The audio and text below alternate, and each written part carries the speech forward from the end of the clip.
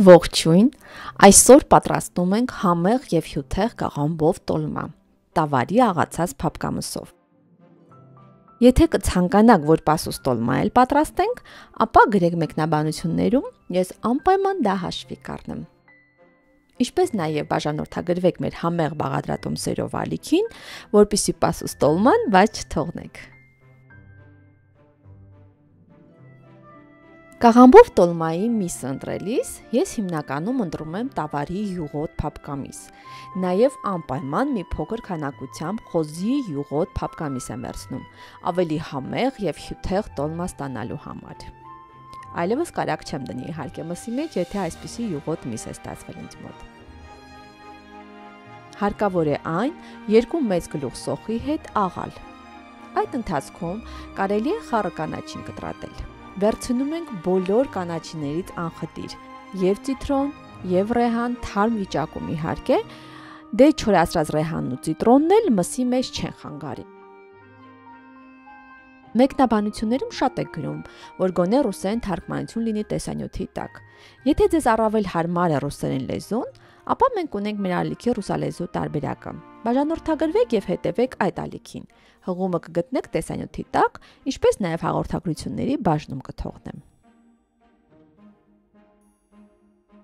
Լավ մանր են կտրատում և լցնում արդեն աղացած մսի և սոխի վրա։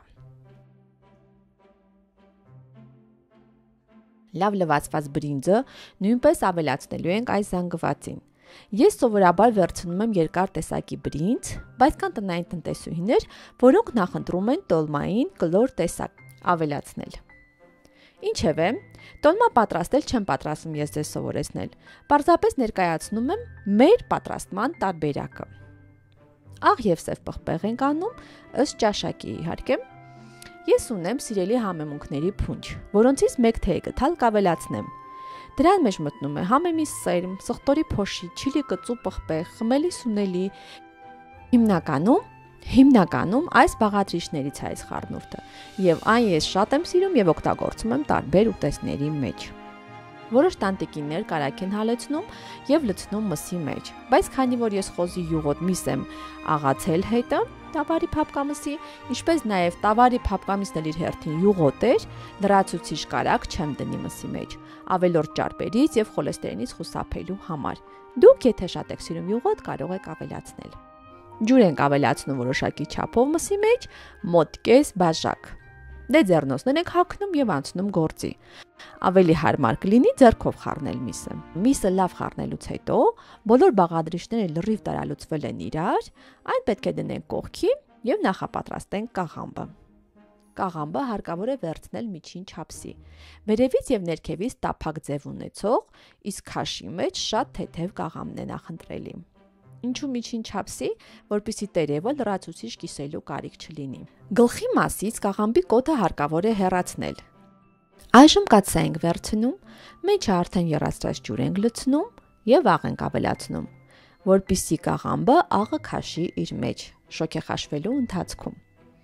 Հարկավոր է կաղամբը շոգեխաշել այս աղաջրում կամ խաշել, քանի որ ջրի մեջ է հատնվելու։ Այն բերանով դեպի ներքև դնում ենք կաթսայի մեջ, փակում կափարիչը և 2 րոպե մոտ եռացնում այս դիրքում։ Մոտ 2 րոպե անց անջատում ենք կրակը և զգուշությամբ սկսում հանել յուրաքանչյուր տերևը։ Կաթսայի տակ մի քանի կաղամբի տերև կդնենք և սկսենք փաթաթել։ Վերցնում ենք կաղամբի մեկ տերևը, եթե այն նորմալ չափսի է, ուրեմն կարիք չկա կիսելու։ Թեպետ ես սիրում եմ խոշոր տոլմաներ իրականում, սա նորմալ է։ Հարկավոր է յուրաքանչյուր տերևի կոշտ վերնամասը պարտադիր կտրել։ Այն ուտելուց շատ տհաճ կլինի, եթե չկտրեք։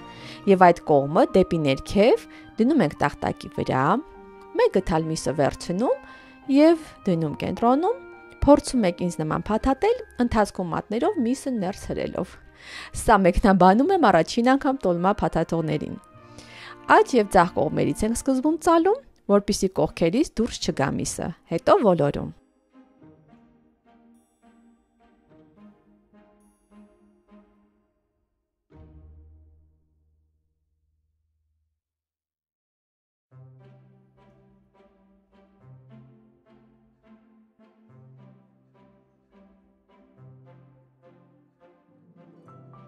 Այժմ ցույց կտամ մեծ տերևի հետ ինչպես պետք է վարվել։ Չենք մոռանում կոտը հեռացնելու մասին։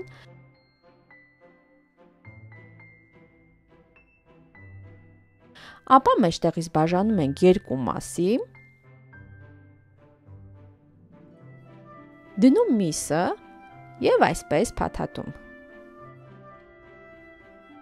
Մեր ալիքում կա նաև թփով տոլմայի պատրաստման եղանակ։ Դա էլ է շատ համեղ։ Ես հղումը կթողնեմ մեկնաբանությունների բաժնում, դա էլ մտեք նայեք։ Իսկ ամառային սեզոնի ժամանակ կարելի է պատրաստել ոչ միայն կաղամբով կամ խաղողի տերևով, այլև բոլոր բանջարեղեններով ամառային համեղ տոլմա։ Մեր ալիքում դա անպայման կլինի։ Ոչ միայն տոլմա ենք պատրաստելու, այլև շատ այլ համեղ աղցաններ եւ ուտեստներ։ Խնդրում եմ ուշադիր հետևեք մեր ալիքին, բաժանորդագրվեք եւ սպասեք նոր թարմացումներին։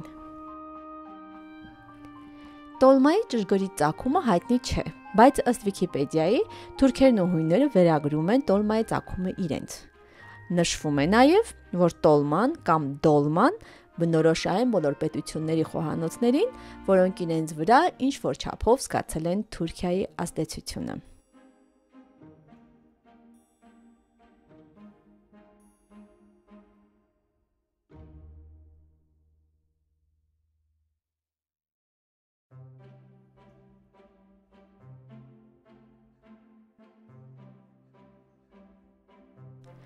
Այսպես ողջ զանգվածը փաթաթեցինք,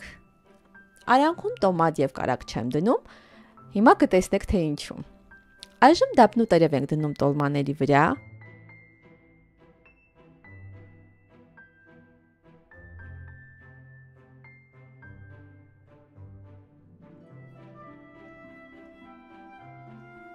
Պետք է ավելացնենք այս սոխառածը։ Ինչ է սա։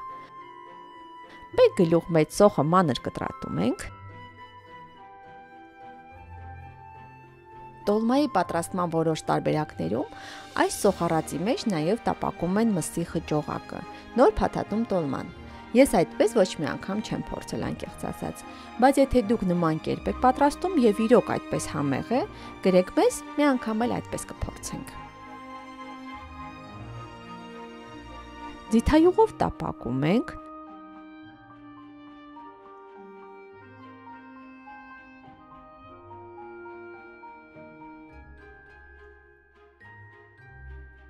Վրան առատորեն լցնում ենք տոմատի մածուկ, 4-5 ճաշի գթալ։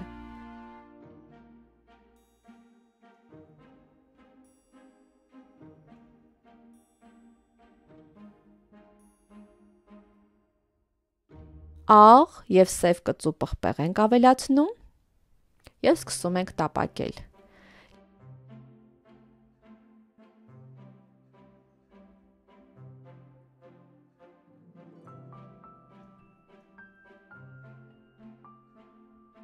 Լավ տապակվելուց հետո վերցնում ենք եւ լցնում արդեն փաթաթված տոլմաների վրա։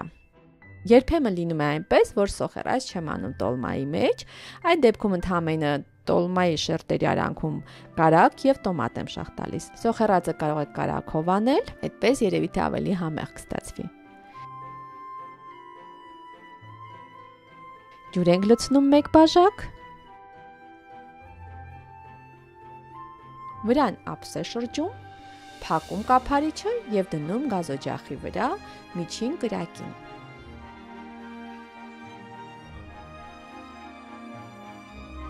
Այսպես 30 րոպե մոտ պետք է եփվի։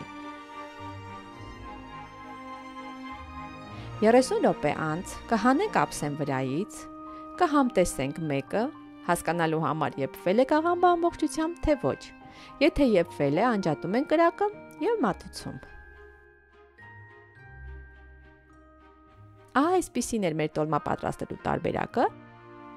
Իհարկե որոշ դեպքերում հնարավոր է մի փոքր այլ կերպ պատրաստեք, դուք էլ ձեր պատրաստման տարբերակը թողեք հաղորդագրությունների բաժնում, ինձ դա շատ հետաքրքիր է։